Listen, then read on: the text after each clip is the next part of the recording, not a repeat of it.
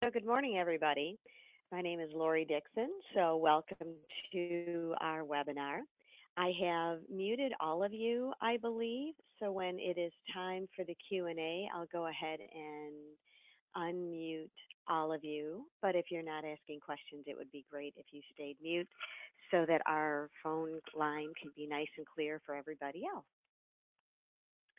So it looks like we have more people joining.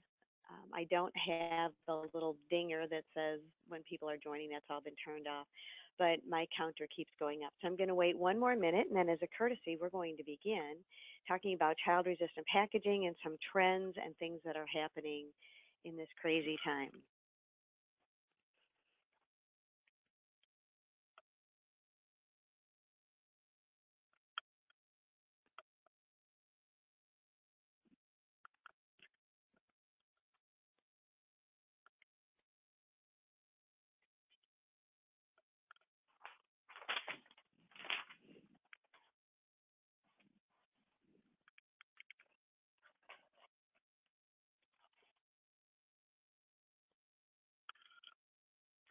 All right, so I'm going to go ahead and get started. So again, if anyone's just joined, welcome. So we're doing a review of some child-resistant protocol testing, things that are happening, and got some trends to share with you and what's going on with cannabis packaging, etc. So first of all, our thoughts are with all of you and your loved ones during this crazy time right now. But I'm pleased that this is one event that we don't need to cancel. We have had to suspend testing for a short while until things are back to normal, whatever our new normal is. But we're going to wait until it's appropriate to be testing in-house or finding sites. But as soon as it's possible, we're going to start testing again. So for our agenda today, as I said, I appreciate the fact that you'll keep your phone muted, even though we will have some Q&A at the end. So the topics that we're going to cover are a general overview of testing protocols. I want to share with you some trends that we're seeing with all of the new packaging coming out and how children are opening them. I'm going to share with you some differences between the Consumer Product Safety Commission, the CPSC 16 CFR 1700 in comparison to the international standards. We'll look at our new certification program and the cannabis packaging, and we'll do some Q&A at the end. So it's going to be a jam-packed 45 minutes to an hour. I am recording this, so if you need to hop off at any point in time, you can go back and find it on our website, and I will also have the web addresses throughout here. So real quickly, as I said, my name is Lori Dixon. I'm the president of Great Lakes Marketing Research. I appreciate the opportunity that I've had to work in this field for so long. I know the benefit of good packaging and the lives that are saved because of the ingenious packages that all of you create, because of your commitment to quality and also your respect for the intent of the regulations. So I'm proud to be a part of this industry. As you know, this is National Poison Prevention Week. I am chairman of the National Poison Prevention Week Council. This year we have three themes. The first one is we want consumers to understand the concept of own it. We want them to take responsibility for what they bring in their home and to take advantage of the good packaging that exists, the safety packaging that's proven to work. We want them to understand how to store products safely, knowing that good packaging is still just one of several ways to keep children safe. And we encourage the reading of labels. Secondly, we've made a very big effort, as well as all the other organizations, to make sure that consumers have the phone number of the National Poison Control Center handy. So as a member of this industry, I hope that you have it posted throughout your office and especially throughout your home. And the other thing that we want to do is spread the word and create different ways to spread messaging. So this year, we had our second contest for the video contest nationally for poison control, and we had entries from about 50 students whose entry was met the requirements, and they were able to be judged. And I want to share with you, if I can get it to work, the video that is our grand prize winning video.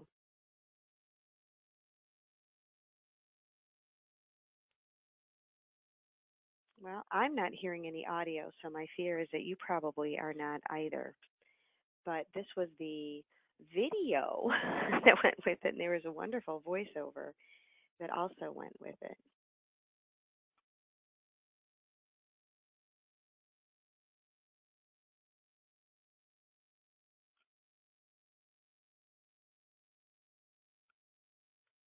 Well, sad to say that didn't work. I practiced it 100 times and it worked, but this time it chose not to.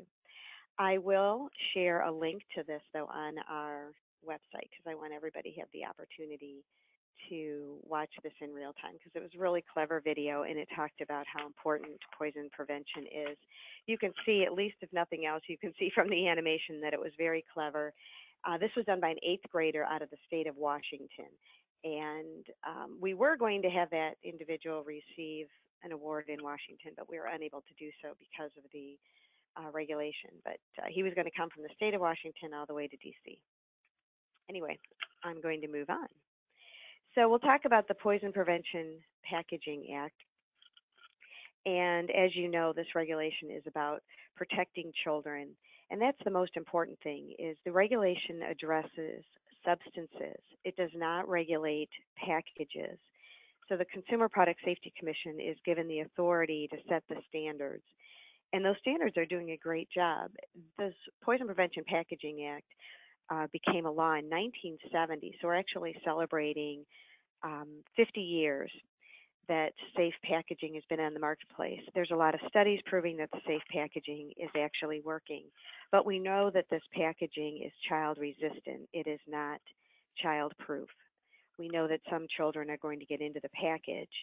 So that's why it's really our obligation to correct the media and others who inadvertently say child proof because it really sets the wrong tone. So our messaging of National Poison Prevention Week is that packaging is good, but it is child resistant. It is not child proof. I grabbed some of these images off the websites, which I monitor, and you can see the inappropriate use of child proof on a pretty regular basis. And it's very disturbing, so when you do see it, it would be great if you could contact that source and let them know they're using the wrong terminology. I think it's up to us to be vigilant, but also help your PR and your own internal media folks to understand how to use the terminology correctly. So by now it looks like everybody is on that was expected to be on. So I want to quickly introduce the fact that if you call Great Lakes, you'll either talk to me or you'll talk to Jan or Deb. Jan and Deb are the project managers. You can see they've both been here for many years and they can answer your questions. But if you have questions that come up, their web or their email addresses are on the screen and so are their phone numbers. So feel free to get in touch with them or me whenever you need any information. So I want to talk a little bit about the regulations so that it is referenced correctly.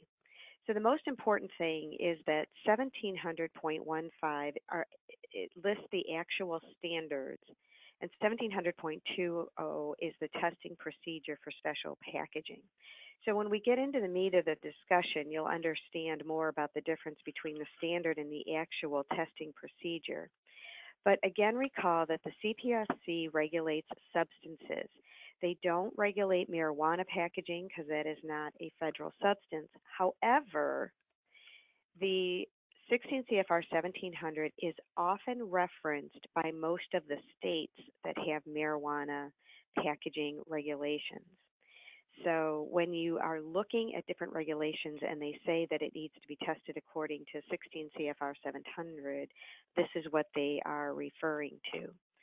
If you do testing and you create a certificate of conformity, you'll want to have 16 CFR 1700 noted as the test protocol that you use, and be sure to note that it's the standard as well as the special packaging procedures. Just something else to make it more clear what I'm talking about.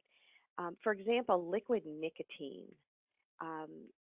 There's this public law and it refers to special packaging for liquid nicotine, but you can see that when they talk about the special packaging, they specifically reference that it will meet the standards in 1700.15 and the regulation or the testing procedures in 1700.20. So this is one of many standards that will list the regulation. So it's important that you understand what this regulation is talking about. If you ever need additional information, childresistant.com has a lot of the regulations. It's pretty easy to find, and there's are links to things. So a lot of what I'm going to show you is on that website.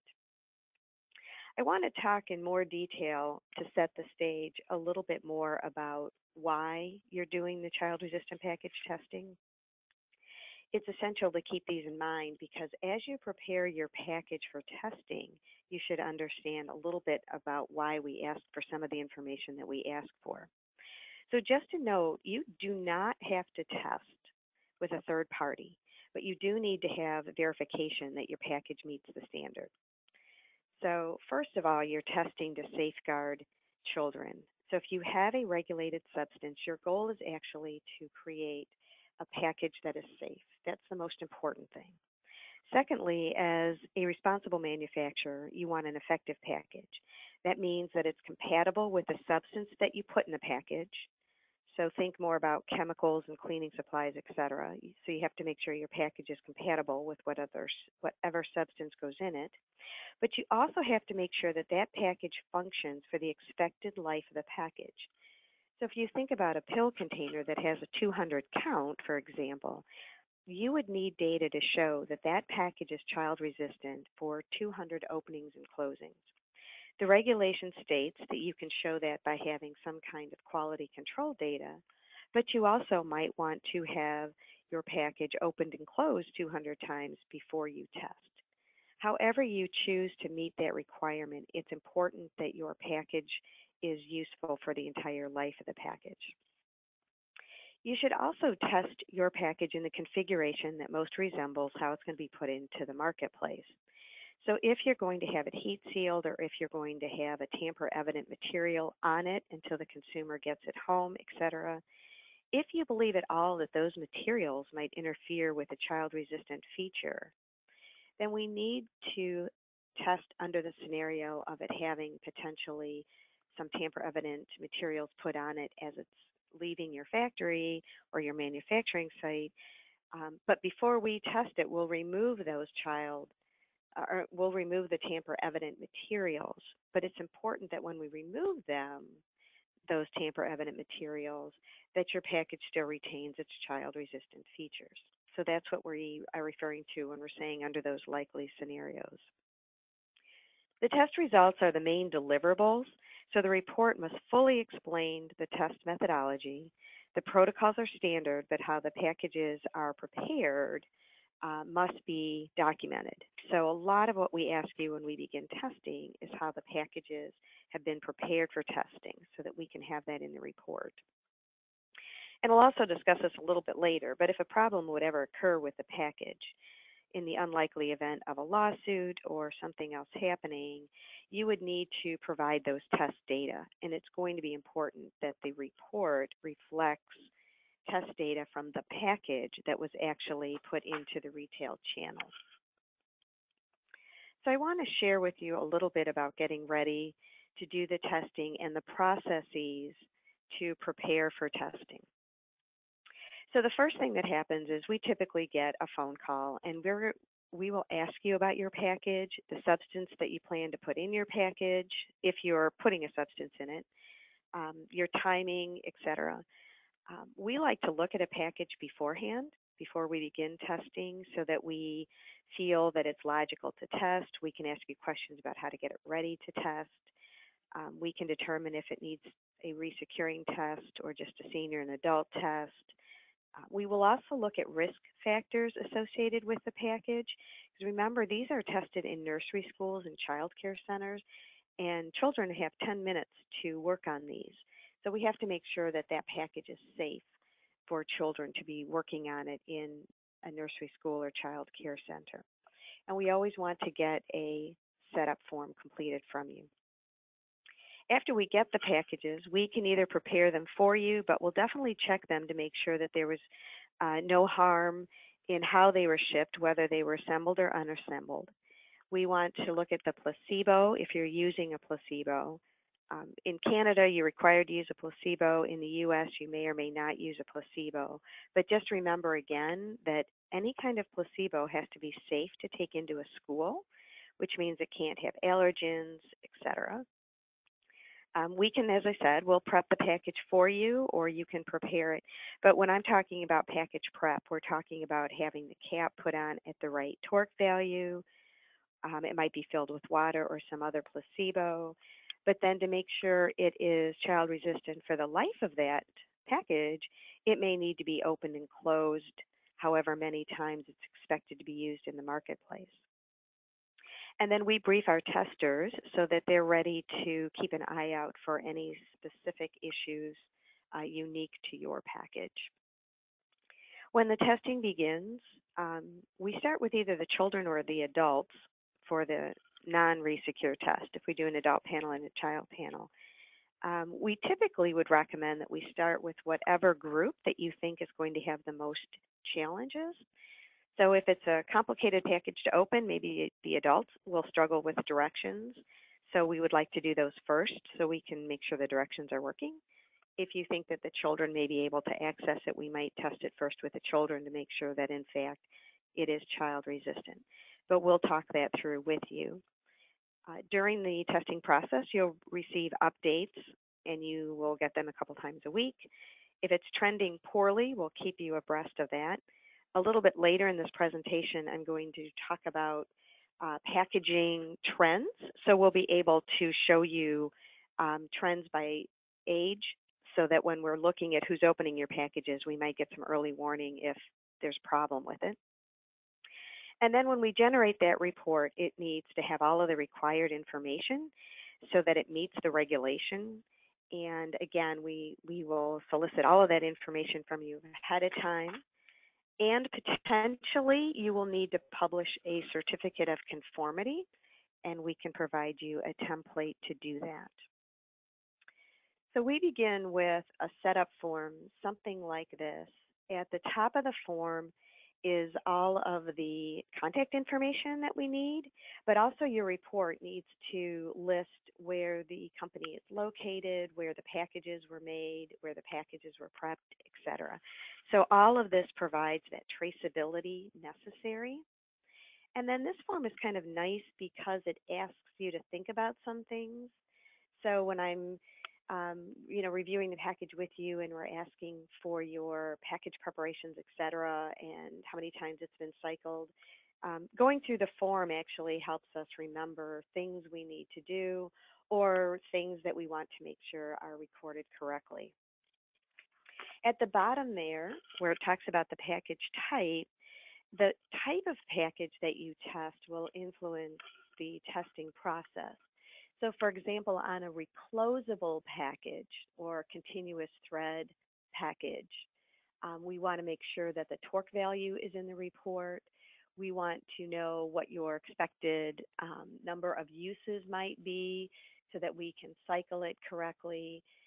If the caps were applied, we need to know the date and time because they have to rest for 72 hours. So this little part at the bottom is just our way of making sure that we don't miss anything and that it reminds you that these are factors that either have to be documented or things that you need to think about. The second page of our form is to help us get the exact package identification because it's essential to the report that all of this information be there. There's a checklist to make sure that if you've got somebody helping you, you can keep abreast of all of the different steps that need to be taken and what you need to send to us. And then we will also, at the bottom part, these are the things that we will provide to you. And then we ask for your signature because that's part of our accreditation, that we've agreed that this is the package we're testing and how we're testing it. But we're pretty specific with our setup forms. We want to make sure that you can fill it out and that you're comfortable with the kind of testing that's being done. So we ask all that information because we have to test it exactly as the regulations suggest. So it it helps us understand what you're expecting, and it helps you understand what we are expecting. If we go through this child panel real quickly, this is what I was talking about, that way back in 1970 when these regulations were put in place, they actually were done very well. And the child panel composition, as you can see as I'm unfolding on the right, there's a lot of restrictions on the child panel.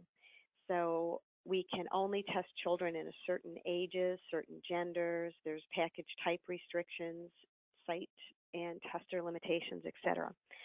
All of these regulations, they allow us to have a panel that is very well defined, which makes this test very robust and it makes it reliable.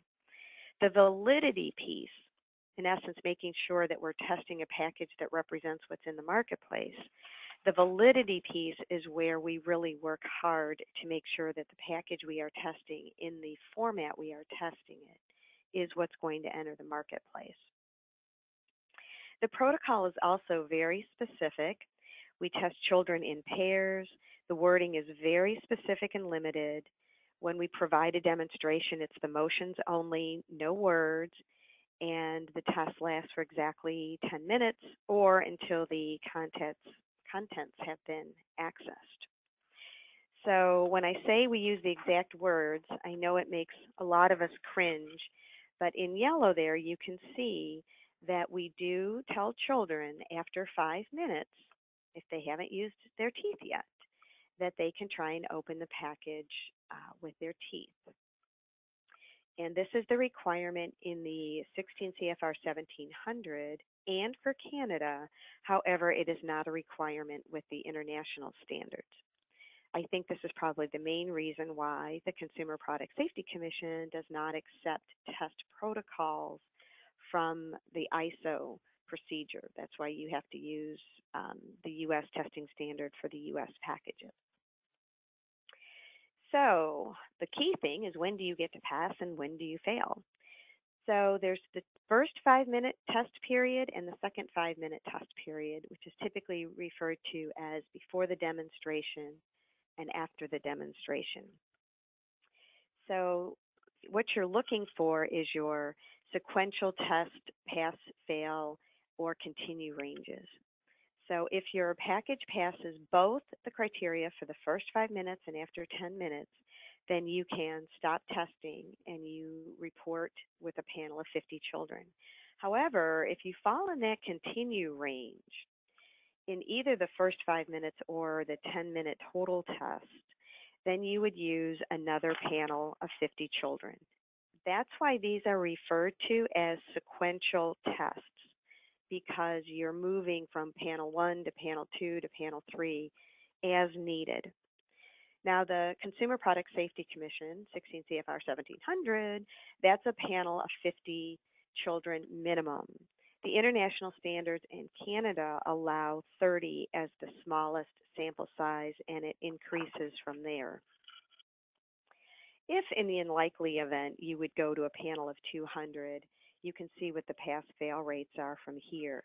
But the main factor is, if you look down there at that 80% after 10 minutes, the goal is that the package is resistant to 80% of the children, which is why they are considered child-resistant packages and not child-proof packages.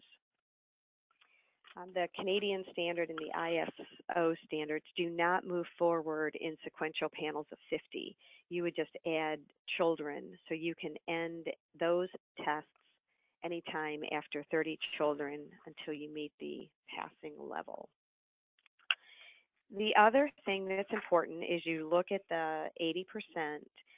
What it's saying is the goal is that 80% of the children are not able to access the package.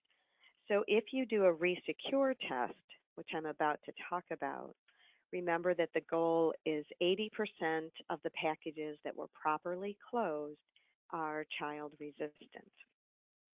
So let's look at that senior panel. Just like the child panel was very specific, the senior panel composition is also very specific.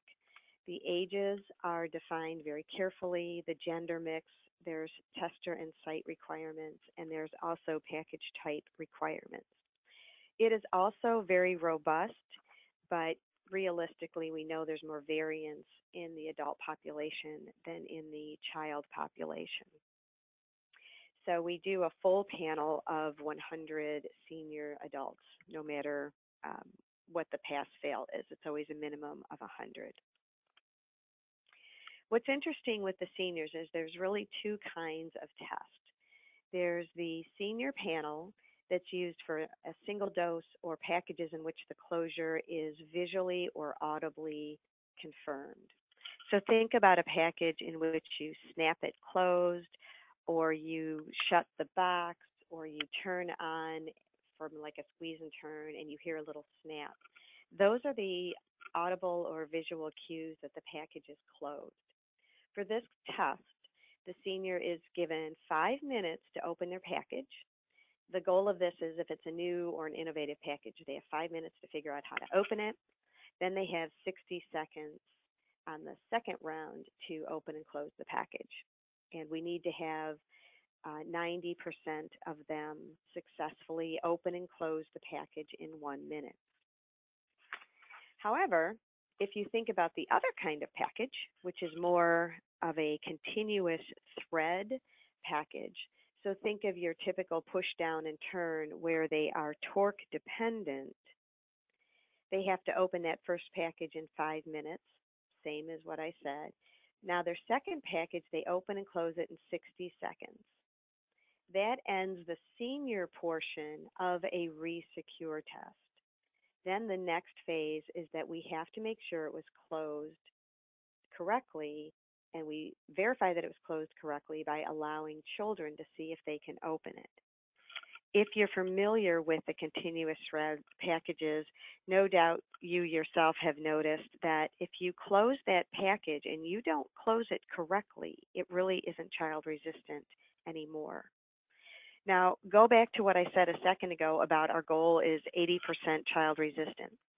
When you calculate the pass-fail rates for a continuous thread package like this, the assumption is that 80% of the kids should pass. So 20% could, in theory, open even a properly closed package. So the goal of this verification phase is to make sure that if more than 20% of the children can open it, you start to look at it as a package that cannot be closed or is typically not closed correctly. So that is how the calculation. If you're interested more in how that's calculated, just give me a call and I can certainly go through that with you. So that's the protocol test. If you look at the regulation, it's quite detailed, but I'd like to move on now and talk a little bit more about some trends that we're seeing. So I call this our story of little hands, teeth, and older ladies. I'm allowed to say, oh, I fall into those categories. So I'll say older ladies. But I want to share some data that talk about how children are using their hands, how they use their teeth, some of the struggles that we have with the older female adults not closing packages, and some conclusions that might help you as you are doing your packaging development. Some trends that we're seeing by the ASTM type. What I mean by ASTM type is that ASTM has taken all of the child resistant features and they've created a classification code. So we have to record the classification code of the package in our database so we can do some analysis by classification code. So if you look at a lug finish, which is a type 2 ASTM classification, these lugs are the most child resistant.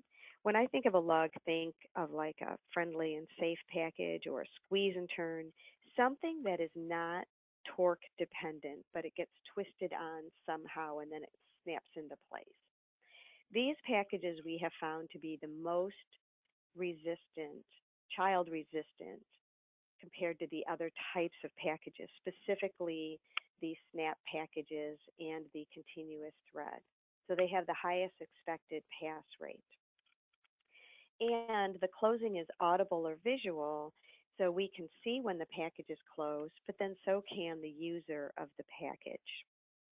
In a case like this, you don't do a resecure test. You do a senior panel test and a child test.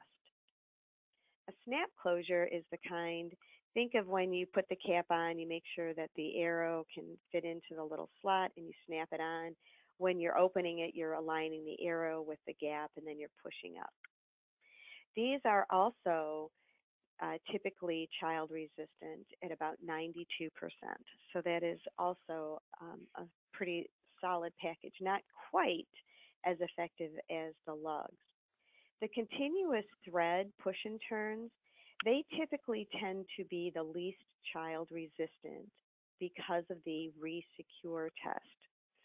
The issue with the continuous thread push and turn packages is typically because the senior adults do not close them correctly. Part of the specific wording in the test protocol is that we say, please open and properly close this package according to the directions on typically the cap. But we are not allowed to say, close it really, really tight because kids are in the household. So sometimes the seniors think it's closed and it's really not. And that's the greatest challenge with the continuous thread packages over time, is that the older ladies are not closing them tight enough. So let's talk about a tale of little hands. Some of the things that we're also seeing is when you have a child-resistant package in your hands and you're trying to figure out how to open it, as an adult, you will typically look at the directions. You'll place your fingers where the directions tell you to place them. You'll squeeze and do exactly what they tell you at the location on those packages you're supposed to do it, like an adult. However, when you're trying to test to see if a package is child-resistant, you've got to think like a kid. And you've got to think like a kid on that child's birthday morning, and they've got presents in front of them, boxes and ribbons, buttons and bows, and they are going to rip and tear and get at the contents. So if you're thinking like a kid and you've got some kind of a package, you need to think that that kid is going to begin ripping and tearing just like it was, their birthday morning, or it was a box of candy or something else that they really want to get into. So they're using their hands and their teeth to rip at seams and weak edges and anything else where they can get their teeth or their fingers and just start pulling at it. So my recommendation always is when you get a child-resistant package in front of you and you're just checking to see how durable or how resistant it might be, start to think like a kid on birthday morning and tear it and rip at it, and you'll see what a child will do. So if you're into data, which of course we are over here at my company, I want to share with you some of the trends that we're seeing. Across the top is looking at the data by the male or the female child who is part of the panel. And then down the side is the type of package. So that 1A is what I just talked about, is the continuous thread in which it's torque dependent. The type 2 is that lug finish where you know if it's closed or not. And type 3 is your typical snap cap where you align and push up. So what we're typically finding is that for those continuous thread packages, there is a difference between how males and females, little girls and little boys, are opening the package. And the boys are slightly more likely to get into those continuous thread packages. However, what's very important is that there's not a difference by gender in the other package types. So when you are looking at your data and you see openings in the continuous thread, you may see a trend toward males opening them more. So if you look at your partial panel and you've got a lot of boys that were tested, you might start to be realistic about how the package is performing. On some of the other types of packaging, whether it's opened by a male or female, you wouldn't expect to see very many differences. So we use these data to help you understand if a package is trending well or not trending well as we progress with the testing. If we look at those same package types, but we look at it by the month of the child, there's a few other trends that really help us understand what's going on. The first one is looking on the where I just circled. There is no difference between these older children when they're opening that continuous thread type package. But if you start to see openings of the continuous thread package with those younger kids, you'd think, okay, I shouldn't have very many openings overall with younger kids. So if you start to see them there, there's a little warning flag that says, hey, this isn't going very well. The 1A packages we see get opened more by the older kids because it takes a little more strength because they're torque dependent and the understanding of the turning and turning and turning. And they're getting that constant reinforcement, typically of a clicking sound.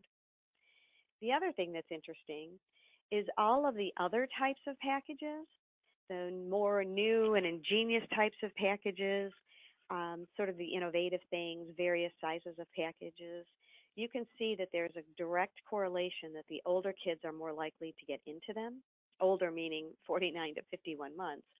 But there are differences, statistical differences in the age of the children in those packages. We are typically crediting that to the fact that these newer, more innovative packages take a little bit more intelligence and a little bit more trial and error, and the older children have a little bit more stick to it in how they're working on them. But again, these trends allow us to help you understand how your data are progressing when we're moving through our sequential panels. The main thing to understand with these data sets is that the openings by age are the most important to look at. That's our highest correlation, is the opening by age more so than gender. So when we do partial panels, like if you want to just figure out if a package might do well, it's more important that we look at the panel by age than by gender. It's a relatively new phenomenon because years and years ago, we always used to recommend testing with older males. And now we're finding that just testing with older children is a good proxy without trying to pick out just the little boy participants. Now we'll move on to our tale of a story by teeth. So if we look at the tale of teeth, what we're finding here that's very important is that using your teeth before there's a demonstration, so before they're told they can use their teeth if they want to, you can see that use of the teeth falls between 5 and 7% for children. So they're using their teeth, but they're not aggressively using their teeth. However, after the demonstration, the children who haven't used their teeth are told, you can use your teeth if you want to. So the demonstration is just visual of them opening the package correctly, and then we say you can use your teeth if you want to, and you can see how the numbers really increase, that nearly half of the children are using their teeth in some way to open the package. This is an important little conversation because in the ISO standards, they do not say specifically you can use your teeth. Only the US and Canada have the statement you can use your teeth. In the ISO standards, you're not allowed to discourage use of teeth, but you don't specifically offer that. If we go just one more step looking at the teeth, you can see that in different packages, the use of teeth varies a little, but for the most part, regardless of the package, somewhere around 7% or so of the older children are going to be putting that package in their mouth using their teeth, and somewhere around half of the kids are going to be putting the package in their mouth after they've been told they can do so. Again, even though I know we want to act like adults, if you've got a package and you're looking to see how child resistant it is, and your teeth are sturdy enough to do it, I would try and open it with your teeth because that's more representative of what's probably going to happen when the kid gets it. So what we're learning then is for the type 1A packages, that's our continuous thread type packages, if they use their teeth, they are statistically more likely to open the package. So the fact that they're given permission to do so does increase the likelihood of them opening the package. For the type 3 packages, which were those SNAP packages, if they use their teeth, they are also statistically more likely to open the package. So kids that are naturally going to start using their teeth, the more quote unquote interested in opening it, um, you're going to see a higher likelihood that they can get into the package. Now we'll do a tale of the older ladies, and this is all a function of the fact that it's a resecure test to make sure that they are actually closing the package correctly. So with our data here, again, if we look at the months of the children, so across the top row, we're looking at 42 to 44-month-old children, the 45 to 48, the 49 to 51-month-old children. The first row of data show that all of the packages that are closed by females, between 10 and 15 of 10 to 15% of the children are going to open the package, all of them that are closed by females. However, when you look at those closed by the younger females, you get that third row of data, and here you can see that there's no difference here between the two younger age categories, opening packages closed by the younger females, because typically the younger females are closing it correctly, and they're keeping out that middle age group of children from opening. But if you look at the packages closed by the older females, you can see now that that middle group of kids, the 45 to 48-month-old kids, they are emulating more what the older kids can do. So the bottom line is we definitely see a pattern that the older female adults are not closing the package as effectively as the younger females.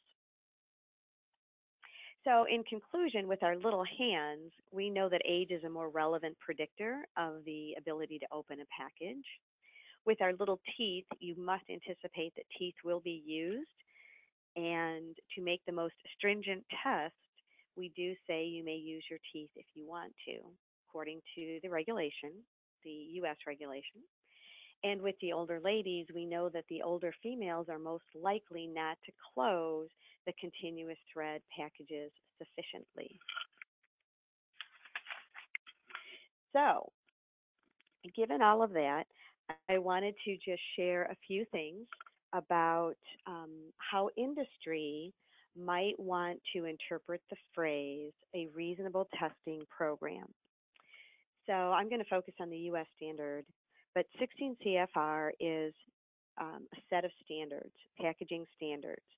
And the CPSC has always given guidance that has said you need to have a reasonable testing program. So there are three elements in my interpretation of a reasonable testing program. The first is that you understand your obligation to have a safe and effective package in the market, which is what we went over at the beginning of our discussion. Secondly, you need to know how your package functions in its most likely scenario with respect to how it's used, how it is stored, the product that's put in the package, etc. And third, you must document your reasonable testing program so that if the Consumer Product Safety Commission has reason to want to look at your information or your data, you have it available to share. To help with this, we have developed a certification program, and it's 17065 accredited certification program. And the value of this is we're helping to review with you your testing protocols and your testing procedures to make sure that you meet the intent of the regulation and have a reasonable testing program.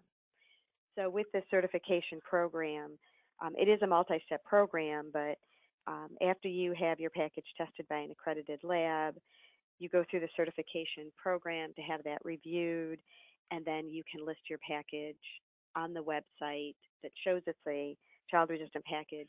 So companies that are looking for child-resistant packages can go to the website, find a listing, and they can actually purchase packages that are in fact child resistant and meet the regulations of the intent and the Consumer Product Safety Commission standards. So if you're interested, I want to talk about cannabis and some of the international regulations. So I did this at the end because if this isn't of interest to you, you can hop off. You won't hurt my feelings. But I'm just going to share 5 minutes worth of the cannabis testing and the international standards. First of all, in Canada, the packaging and labeling guide for cannabis in Canada that comes from Health Canada specifically states that you have to meet the requirements set forth in C.01.001, paragraphs 2 and 4 of the FDR. If you look at the FDR, in essence, that references 16 CFR 1700. So the bottom line is that packaging for cannabis in Canada meets their regulation if you test according to 16 CFR 1700 and document it correctly. It also references the ISO standards. So for Canada, it's pretty clear. However, in the United States, it's regulated at the state level. Many states reference 16 CFR 1700. Some of them reference it incorrectly, which is what I was alluding to at the beginning of our conversation. But for the most part, if you test according to 16 CFR 1700, you will meet the intent of the states for packaging for cannabis. ASTM also has a labeling and packaging standard. They are currently working on it, and the intent of that is that it will mirror 16 CFR 1700 also, so that the packaging can be standardized. So that's just a quick update on the cannabis packaging. There's more information on the website childresistant.com. With respect to the international standards, we have produced this comparison chart. It's also on childresistant.com, and it lists the different regulations across the top and some of the variances with respect to the testing protocol. It does not go into what substances, et cetera, are regulated. It just goes into the different standards that exist across the globe, the main ones. A real simple example is that in the U.S., we need a minimum of 50 kids, as I was sharing before, and Canada and ISO and the EN standards, the minimum is 30 kids. What we do is we've analyzed this, and we will test according to the most stringent for each one of the standards so that you can do one test, and the report will reference how it meets the nuances of all of the standards. So even though some of the standards require only 30 kids, we will always do 50 so that you exceed their minimum. Other examples are, as I said, you don't need to make the statement, you can use your teeth. However, the most stringent of all of these is to make the statement, so we do so. And ISO standards, they actually have a few screening questions for senior adults that 16 CFR doesn't have, but we go ahead and ask those screening questions because that's more stringent. So that's been our philosophy of how we've gone through to make sure that if we produce a report that references the other standards, that we have met or exceeded all of the standards. By now, you're probably thinking that I've spoken enough on this magical St. Patrick's Day. So I want to share with you that if you go on to the cpsc.gov website, there are a lot of helpful tools. There are some Q&A pages, and you can always go there. One of the main things that the CPSC makes clear is that it does not accept ISO testing, et cetera. So if you're submitting data to the CPSC, you need to use the U.S. standards. One of the most frequent questions that's asked is whether or not you need to test all sizes or just some of the sizes. So if you make a whole family of products, the CPSC staff in the past, last year on this type of a webinar, they have suggested that they would like to see you test the largest size, the smallest size, and one in the middle. But their goal is that you have a reasonable test program. So if you only make a couple of sizes, you might want to do some other kind of testing or bench data to determine which packages you want tested. Our recommendation is to always test, look at your data, and then determine what sizes you might want to test based on how children are accessing the package, if they are. So if you find that they're most able to open it with their teeth, then you might want to look at sizes that are more likely to be opened with the teeth, etc. So we provide guidance in that direction. But generally, you need to look at the smallest, the largest, and one of the middle sizes.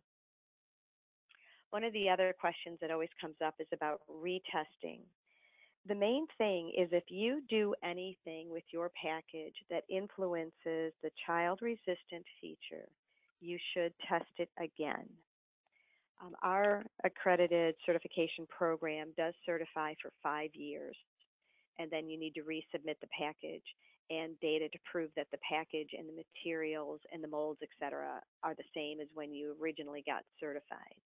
But the general comment from CPSC staff has been that if you change the material that was used or anything that could influence how it's opened and closed, then you should test it again to make sure that that change has not influenced how it works.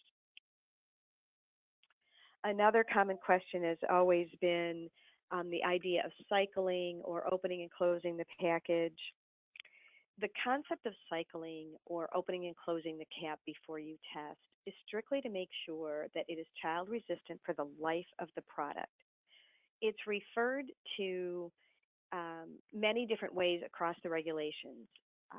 It's also, the staff, CPSC staff is also often called it cycling. It could be referred to as opening and closing. Many cannabis regulations refer to it as a lifetime child-resistant feature.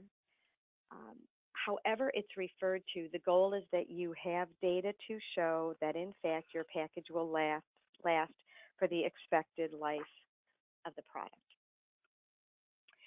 So with that, I want to thank you very much. If you've got any questions at all, if you think of anything, just shoot us an email or call. This will be on our website so that you can go back and refer to it or share the information with others. So at this point, I'm going to hit the unmute, and if anybody has a question, feel free just to pipe up, and I'll give it a whirl to try and answer it. Otherwise, I wish all of you a happy St. Patrick's Day. Stay healthy. And if you need any other information, you can check our websites or go back and listen to this webinar again. And there is our contact information. So, in light of nobody saying anything and being courteous of everybody else that would like to. Hi, Lori. It's Brenda. Hey, Brenda. Hey, do you have you seen any trends or anything you can share on these new laundry packet closures, either the containers or I'm more interested in the pouches with those zipper thingies. The main thing that we are learning from those zipper thingies, which I'm glad we're using technical terms because that's about where I am right now.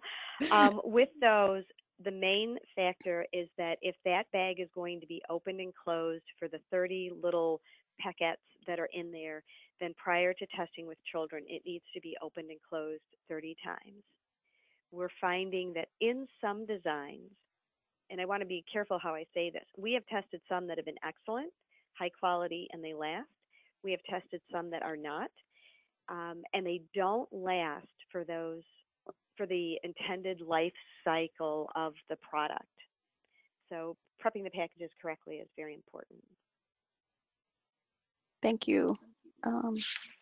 I also found it interesting that you were saying that the lug style is more robust than the push and turn style.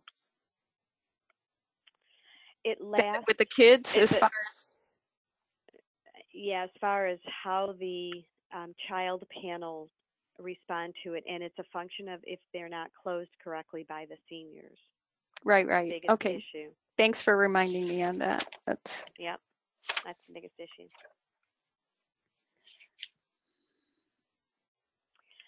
All right. Well, thank all of you for joining us. And I do welcome any additional questions. You can just email us or call me when I hang up the phone, or you can interrupt me right now because you're all unmuted. But otherwise, I will wish you a wonderful day, and it was a pleasure getting able to share some information with you. Have a safe and happy holiday. Bye.